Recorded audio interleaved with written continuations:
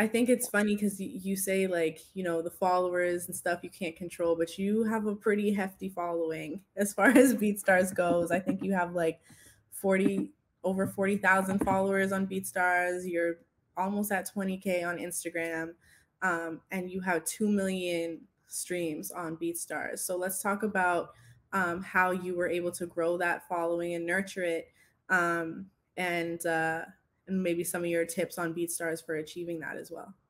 For sure. I mean, the biggest thing with that, I think, is time. Like I said, I started in 2016.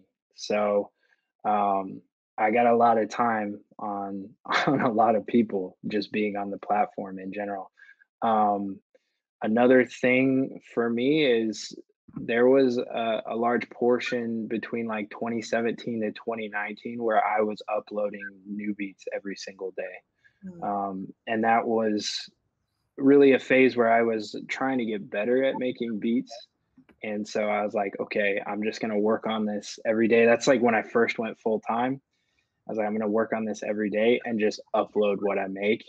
And, if people like it, then great. And, it takes a level of trust in yourself and reaching a level of like being good enough to do that. But that was a big thing for me, is just uploading every day. I don't upload every day anymore because I'm at the level where I don't need to do that all the time to necessarily, you know, make a living. But if you're at that place where you're like, yo, I'm trying to do this full time, or I'm trying to quit my job, or whatever it is, like, you got to put your head down and really grind and, you know, push the boundaries. Like, if you can put new stuff out that's good every day, do it.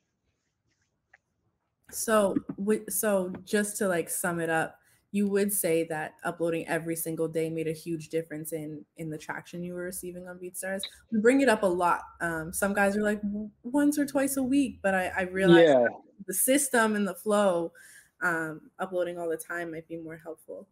yeah. I think for me early on, it was like a combination of YouTube and BeatStars. Mhm. Now BeatStars has promotion and they have so many other things within the app that you can do, that I'm still even learning about, that can really help you grow on the platform itself. But for me, it was like uploading on YouTube and uploading on BeatStars every day from like 2017 to 2019 to just get traction.